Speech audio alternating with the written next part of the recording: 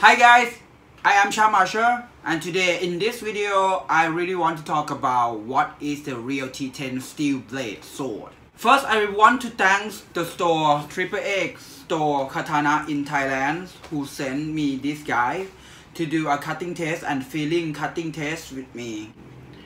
The owner of the sword store sent this guy to test in the steel quality test at the factory to see how much the carbon inside the blade of these guys.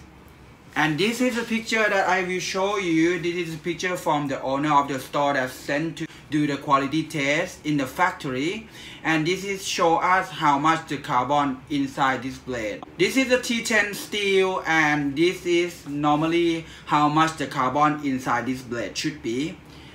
In this picture we show us now is the 0.982% of the carbon inside the blade.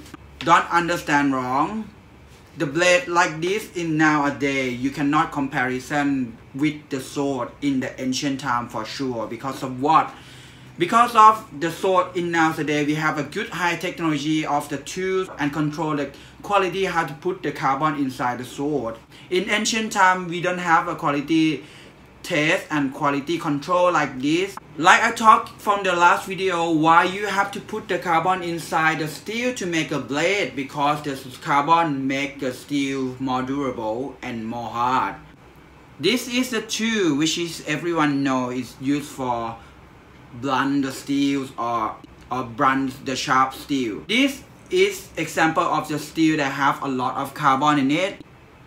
The strong point of this thing is it's really hard, so it can blunt every steel. But the weak point of the carbon steel like this is when you drop it on the floor and it's gonna break into pieces, or it's gonna break like a glass. You don't want that happen in your real life when you have to fighting with the sword for sure, right? That's why we have to control the carbon inside the steel. Not to have the carbon too much, not to have the carbon too less. We always have the problem like that in the history of the ancient time. And we can see how Japanese people develop the quality of the sword. The first impression of this guy, of course I will talking about, I impressed about the balance and how it feels in my hand. I will not talking about the quality of the steel and whatever inside, because I exactly don't have a tool to test it.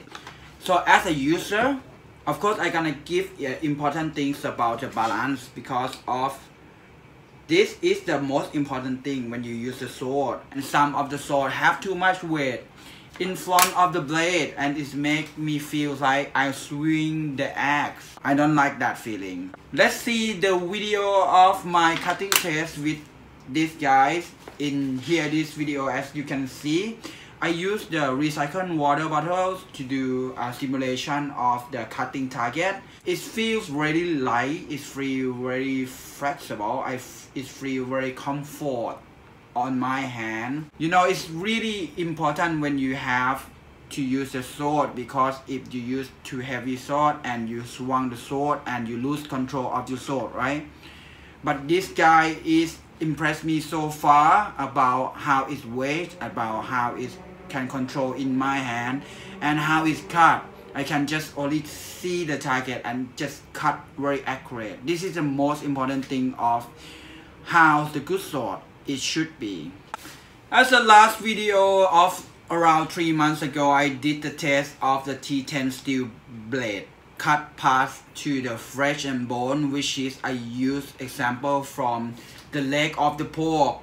As you can see this video, I did a test, and T10 steel make an impress so far because of the sharp edge of the steel blade. T10 make a less damage on the blade after cut past through the bone. I will say it is the less damage on the blade because it still took some damage from after cutting past to the bone, which is really big bones, and it impressed me so much because meanwhile the 9260 steel sharp edge got chipped or got a lot of damage on it.